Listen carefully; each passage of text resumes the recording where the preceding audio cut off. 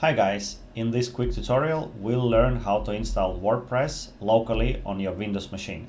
Sometimes you want to experiment with different technologies and you might want to get WordPress up and running on your local machine. That way you can experiment, you don't have to worry about your site being accessible to outside world, you don't have to pay for hosting and so forth. Really great to learn, for example, WordPress. Before it used to be really hard to get WordPress up and running on Windows. There were a lot of different ways to do it and none of them were really easy, but nowadays thanks to Docker, a technology that allows for virtualization like technology on Windows and other operating systems, we can get up and running really quick. So first you need Docker installed on Windows, and make sure you have Windows 10 Professional or Enterprise.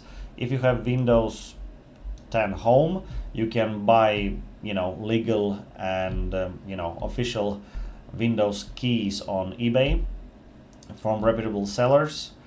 Sometimes they just have OEM keys or they have volume discounts, whatever. You can get really affordable Windows keys from reputable sellers on eBay. And once you have Microsoft Windows 10 Professional, you can install Docker. Just click here, save it, run the file and install it. I'm not going to do that because I already have Docker installed. I'm just going to here show you that once installed, you can run it from here, from your start menu. Just click Docker Desktop. After that, after a while, there'll be some animation here in this icon, but once animation is stopped and you hover your mouse over the icon and you see Docker Desktop is running, after that you are good to go. That's it pretty much. You're ready to get started. So here, in order to install WordPress on Windows, you need database, empty directory, and HTML, empty directory, and a docker-compose.yml file. That's it. You don't really need anything else. You don't even have to go and fetch WordPress, nothing. And if you look at the Docker compose file, it's like this. So basically this file tells Docker to install WordPress container and install MariaDB, a database container, and connect them together.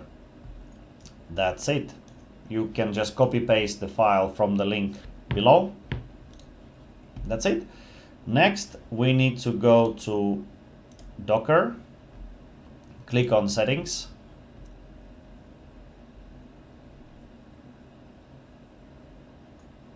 wait a little bit obviously, because nothing is ever fast enough. Right, and here you can click on resources and file sharing. Due to security features, you have to add database and HTML directories here. So if I remove mine, you can just click plus and then add database directory and then add HTML directory. So it's like this. Database and HTML directories are added. And that's it. After that, you have to click apply and restart. I clicked cancel and just close the window because that's already, this configuration already exists in my Docker. That's it. After that, you're almost done. Next, you have to edit your host file. So that's a little bit more maybe complicated, but editing host files allows you to have multiple WordPress installations running and so forth. There is just lots of good stuff. So let's see how that works. You just have to go to your start menu, type CMD, right click on this icon, select Run as Administrator, agree, say yes, and then paste this into the terminal, click enter, and here you can see I have added a lot of cool domains here basically you need to create a new line, type 127.0.0.0.1. This is basically IP address of your local machine, and then you can come up with any kind of domain you want. So rock.local, for example. So anytime you will try to input this address into your browser, it will actually go to this IP address, which is your local machine. That's it. And yeah, after that we can close this and come back to our directory. Yeah, now we're ready to go. We just have to make sure that Docker icon is there, it's running, and that's it. Now we can go back to command prompt and we can enter this path. You see it's D drive, Dropbox directory, code subdirectory, and directory VP test in that code directory. So we go there. It's D I think, right? And then Dropbox box code VP test. Aha. Why don't you want to go there? I'm not used to be honest, not used to Windows. My main machine is usually something else, like Mac. Dropbox, there we go, finally.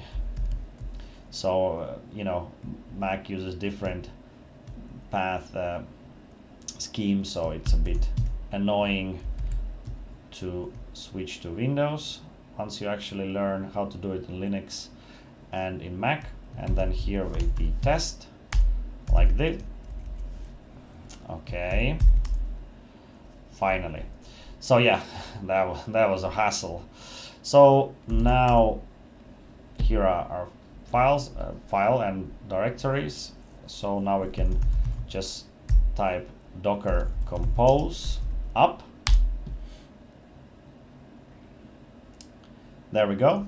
In background, actually two containers are created. Think of them as kind of like virtual machines. So no, you know, for example, now the MariaDB, which is a database server application, it's now, you know, being initialized and so forth. It looks very fancy, right? So much cool text, but basically nothing is actually added or configured in your Windows machine. Just two kind of like virtual like machines are created for WordPress and one for database, and they are now set up and everything is ready to go. Now we can use domain we created, irock.local, and we just need to make sure that we use correct port. So here, if you, I'm gonna open this file, docker compose here. You see here it's 8080. That means that WordPress will run on port 80. So that way you can just click you can just type irock.local into your browser, and yeah, you are greeted with WordPress installation screen.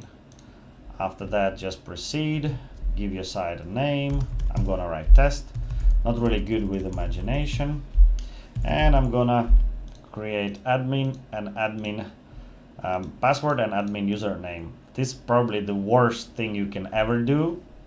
Just create a real username and use, you know, password suggested to you by WordPress. If you are ever going to move this site anywhere else outside your own machine,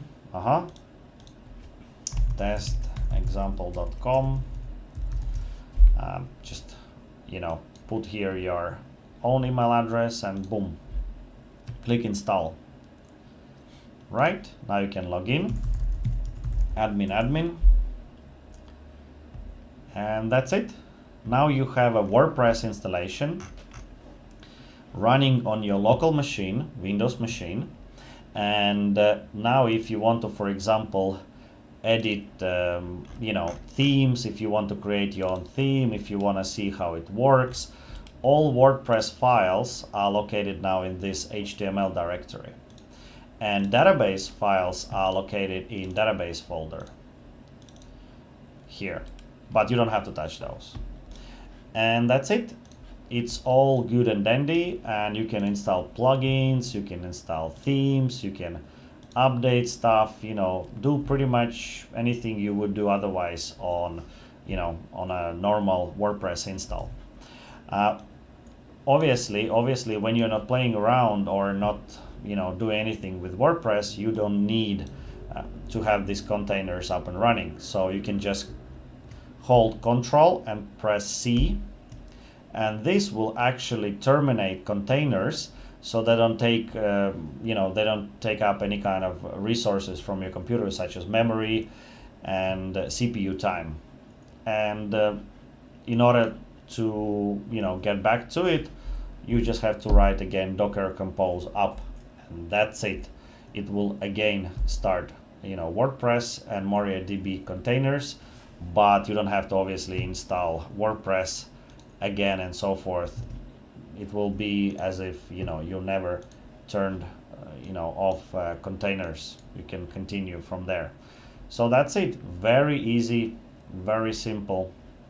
And once you actually had your fun with WordPress, or you created a real website that you want to push to production, you can actually push using Docker, or you can just install some plugin to back up your whole website and restore backup in a production environment in real hosting.